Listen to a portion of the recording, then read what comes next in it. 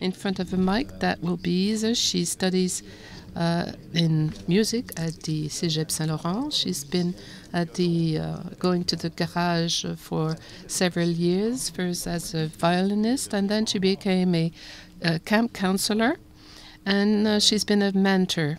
She's been a mentor for 3 years now, and she's responsible for children's groups. The age group is 5-year-olds, and sometimes we'll have older groups, but in a support capacity. So we're talking about the right to speak, the children's right to speak. Did you have the impression in your life that you were not able to express yourself? Have you the impression that you were listened to? Yes, I was listened to, but at a certain age it is hard to give your point of view because you do not know exactly what you want either. From what age we know what we want? A child knows what he wants. Well, it depends, of course. At a certain age, you realize that school is useful. Yes, some kids never realize that. Yes. So, how come that one day you decide to speak, to express yourself? What is the necessary ingredient to have the guts to do so? Well, it depends on confidence, self-confidence. Yes, confidence in oneself and in other people. If we feel that somebody will not be listening to us, then it is really useless to speak. Do you think that as a general rule adults listen to children? Well, it depends in what conditions. Of course, I think that in some families, yes. In other families, no. But young people are starting to talk about this. Of course, the children I meet with I've been responsible for. Of course, there's more trust, and at school, young people tell me, the children tell me, there are 25 children in the classroom, and if I have 3 or 4 in a group, they want to talk to me at the end of the class. Well, I have time to talk to them, but in a classroom context, it's more difficult. And you live that as a teacher. You're a kind of teacher, but with more limited groups. What is the kind of challenge you have to confront? Are they able to speak? Well, in my groups there are only 5 participants, so they're not really uncomfortable.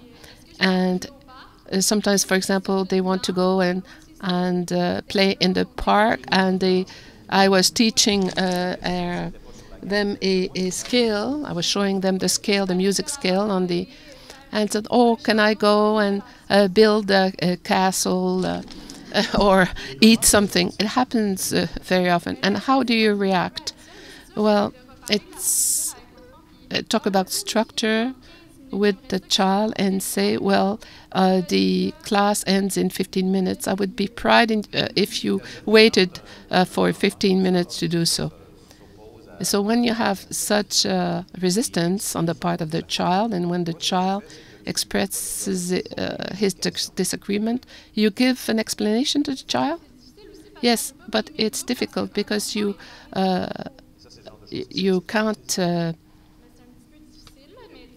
make everybody pay for the fact that only one child is resisting. For example, if I wanted to play to have a piece of music with them, and I tell them it's a lot of fun. So in fact, you're doing some marketing of your activities. You say, "Oh, it's fun. I would be proud." You were also talking about trust. How can you build a trust between the adults, since you're an adult now, you're 19 years old, and the children? How to build trust? How are you able to create that? Well, of course, first of all, it takes time. And how do you find time to build trust? Well, of course, if you see the children regularly, in some cases it is very quick. They will confide in you very rapidly. But the atmosphere is one where the children feel safe. You said earlier that the children would talk about their family environment. Do you think it all starts in the family, this feeling of trust? Yes? Oh, each and every time, because for 5-year-olds, sometimes they're not going to daycare. They really know only their family members, or they go to the daycare center only part-time. So there are different factors that intervene. You heard Dr. Carnaval's presentation, what he was saying between the responsibility to educate and the fact that you have to listen to children. How do you react to that? You can say you don't agree entirely. Well, it was not exactly the same context. In an end-of-life context, of course, it's very different from the garage environment. Of course, we try to take time, explain to children why they're there, that have to learn something. So they have, of course, to practice before they can learn to play an instrument. They have to be calm. So we have to explain to them what to do. Of course, for you listening to the children, it doesn't mean that they can do whatever they want. They have to be structured. So how do you reconcile that, the right to speak and the need to be structured? How do you reconcile that? Well, it depends on the context. Well, let's say in your context, in the context you're working, the Garage à Musique or summer camps, or how do you reconcile first the framework, the structure? Like in society, rules have to be followed, but at the same time, children have to have the right to speak and even sometimes to oppose this or to resist. Well, sometimes there is no concentration in a child, so I try to give them a role as a helper. I tell the child, maybe you don't want to play the music, but I would like you to help us and to sing the notes with us. Sometimes it doesn't work either, so we have to find something else. We just do the rhythm or show on the board. Usually it works. I use different tricks. Of course, you can propose a different role to the child, a role that is different but is still useful.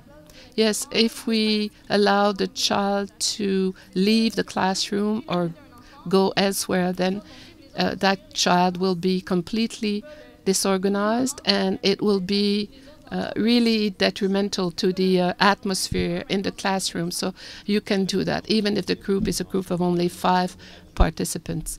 Yeah, what you used adults. You said that adults, we can't do that either with adults. They have to be structured also. Thank you very much, Valérie. Please stay with us and you can continue. We can continue the conversation together. Mrs. Siwi Turdel, you're a jurist, a legal expert, and you also are interested in alternative processes of mediation. You followed this conversation. You heard Valérie. What do you conclude from this? What could be applied to children in general? As a legal expert, first, I'm extremely proud of Valérie. She made real progress as a musician, and she even went to a competition as a violinist in Toronto. And today, she uses her own strength to help other young musicians. So I'm very proud of you, Valérie.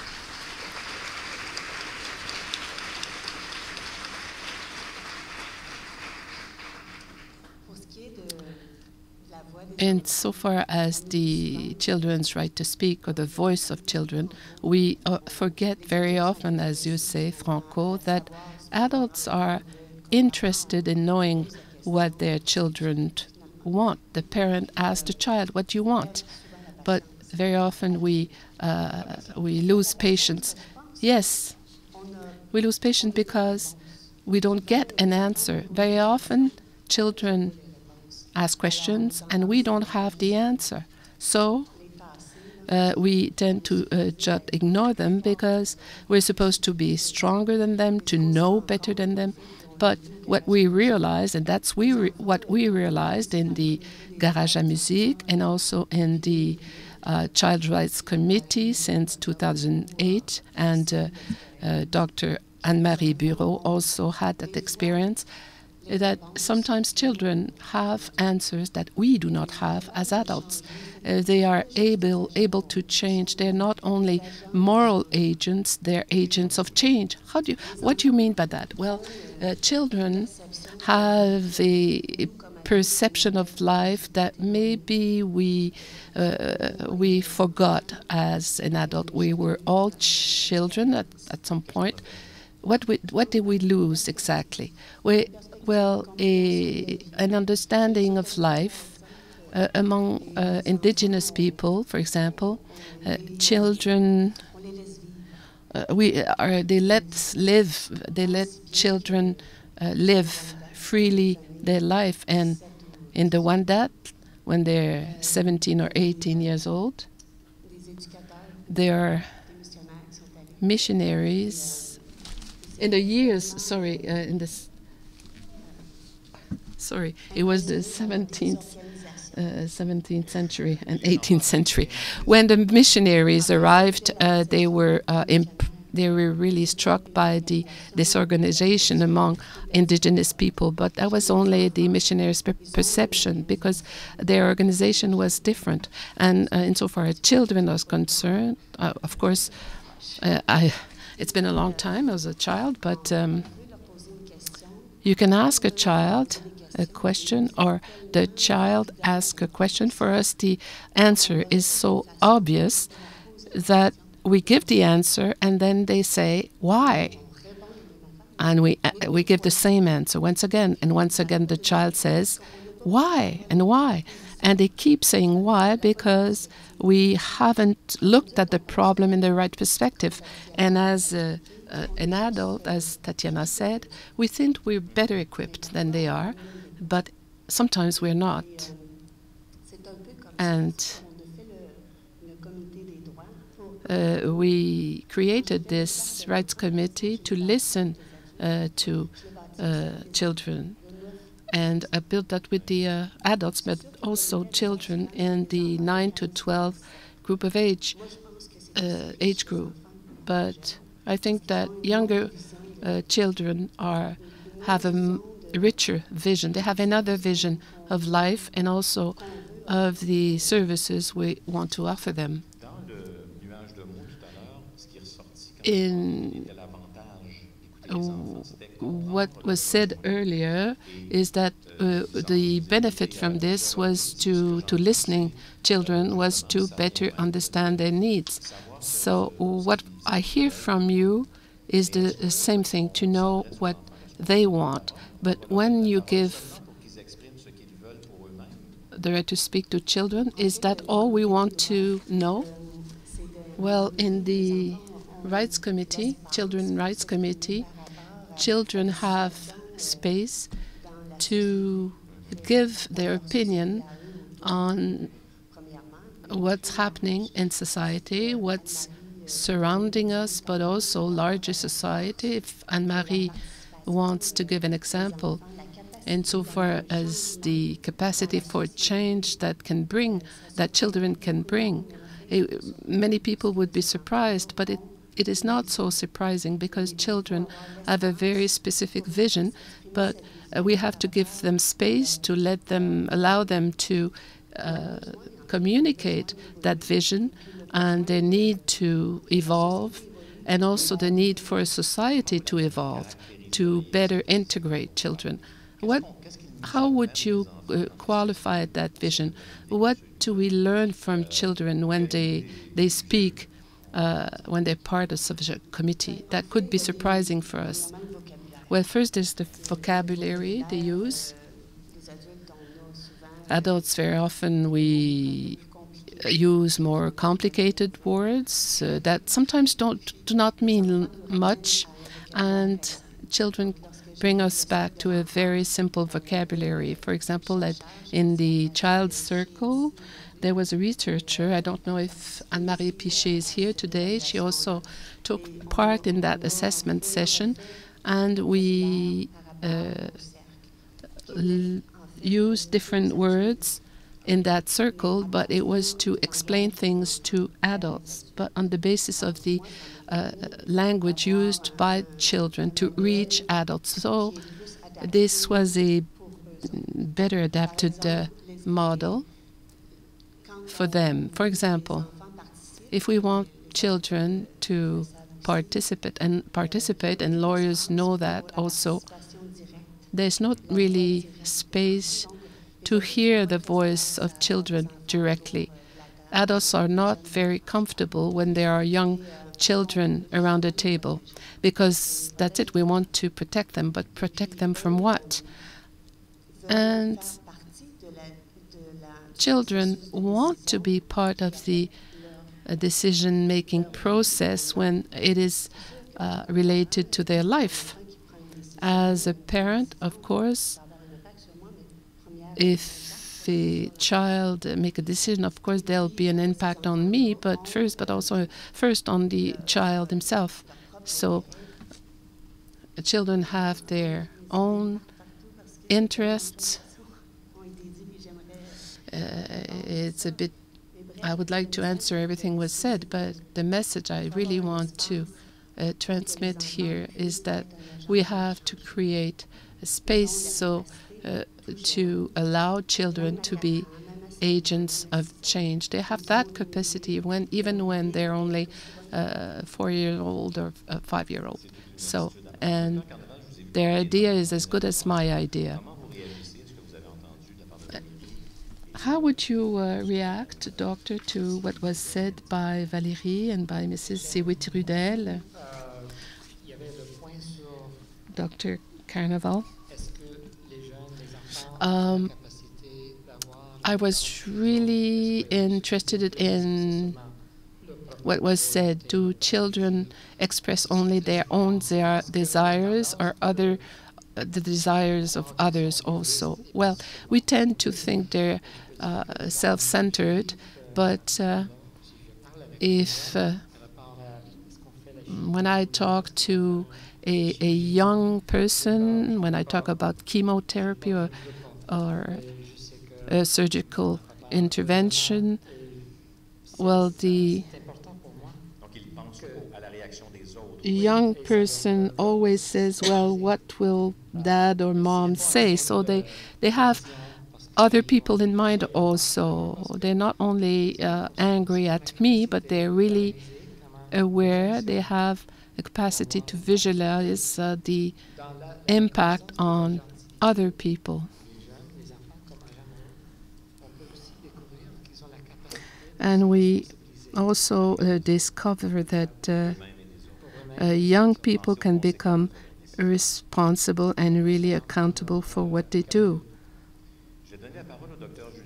Now, I would like to give the floor to Dr. Julien, but I would be able to take your questions. If you have questions, we'll have 5 minutes for this. But Dr. Julien, last words maybe. What would be your reaction, and what do you think that what would be the take-home message today?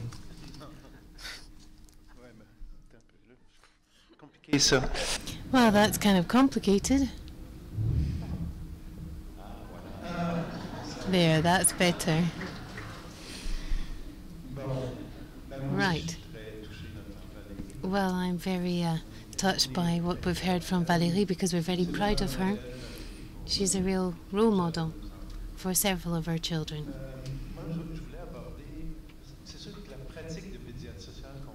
The social pediatrics practice that we pursue is a relationship based on where we listen to children, and this relationship with children allows us to build up a relationship of trust.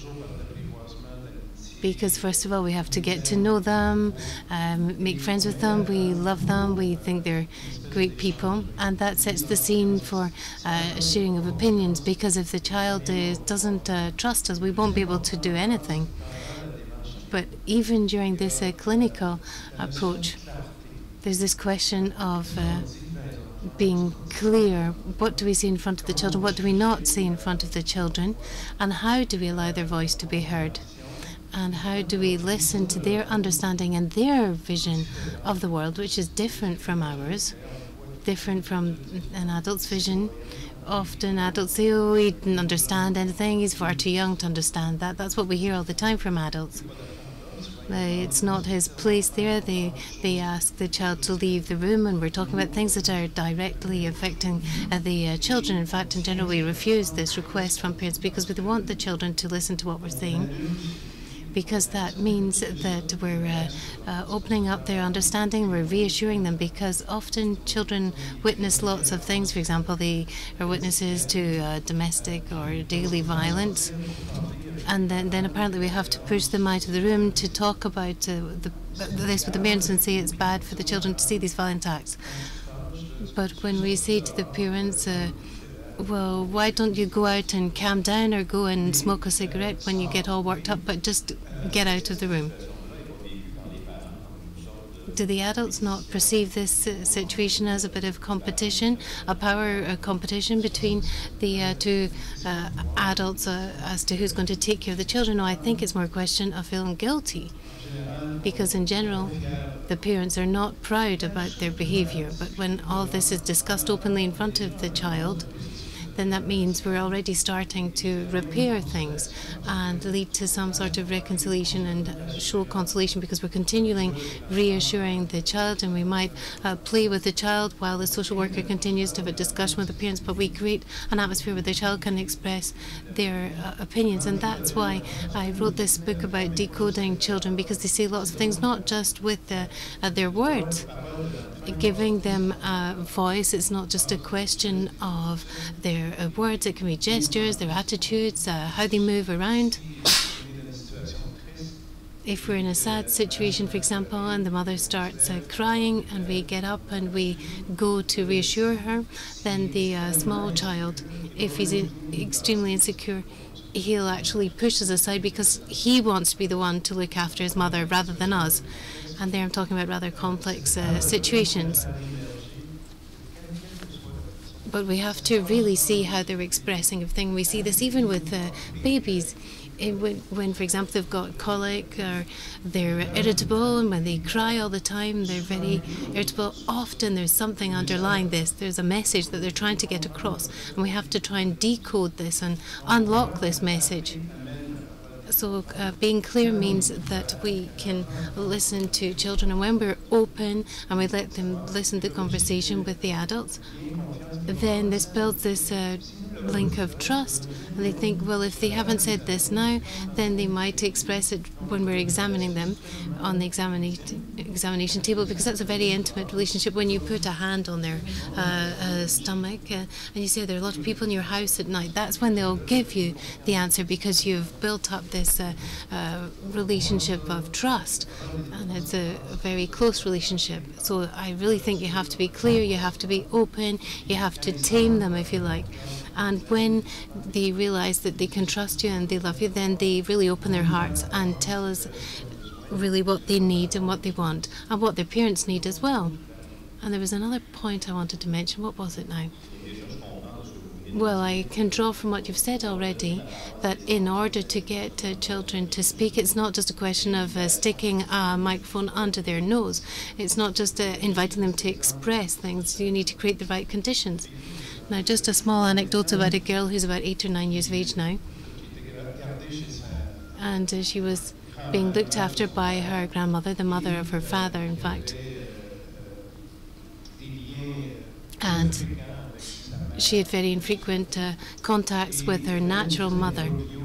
And there was a sort of family imbroglio, which meant that this child did not really have full access to her family, to summarize things. But she was a marvellous little girl, and we saw her often, we got to know her well. even within the context of music as well. And we decided to organize a circle, a protective circle, to be brief, and she was able to express herself because she's the one that had her voice, and she was able to take her voice, and we allowed her to really express everything. And everyone came, the mother, the grandmother, the father, they were all there. Friends and even distant family relatives. And she really led the circle, the protective circle. She was about 8 at the time. And at the end of the protective circle, there was a moment of total family reconciliation. Before they were saying, Mum's not good, the dad's taking drug or alcohol, and the grandmother wanted to hold on to the child because she had always looked after her and she loves her. It was very complicated. But at the end, they signed a sort of agreement with the little girl where they said, well, I want to see my father and my mother and my grandmother, and I want to do this freely. How can you organise that for me?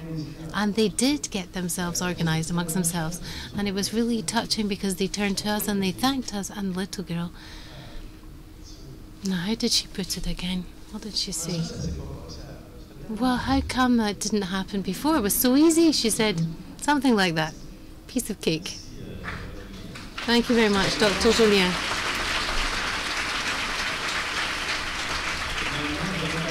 Now, I won't have time, unfortunately, to take questions from the room because we need to respect our timetable. And I've thought of something. We're talking about giving a voice to young people in this session, and I realised that I think Dr. Julien should have closing remarks, but in fact it should be Valérie Gauthier. So, Valérie, if you had a message that you want to leave with people, what was important for you in your life, or something that's important for the children with whom you work, where you have these interactions, I mean. So what should be a takeaway message in terms of listening to children, giving them a voice? Well, you need to give them access to a certain space where they can speak. That's already an improvement. For example, I come from Hochelaga, and in schools we didn't have access to this, and families it's not so great. And if we didn't have the Community Social Pediatric Centre, I think there's lots of children that would have to have just internalised a lot of things instead of being able to express, and they need to be given a space for themselves.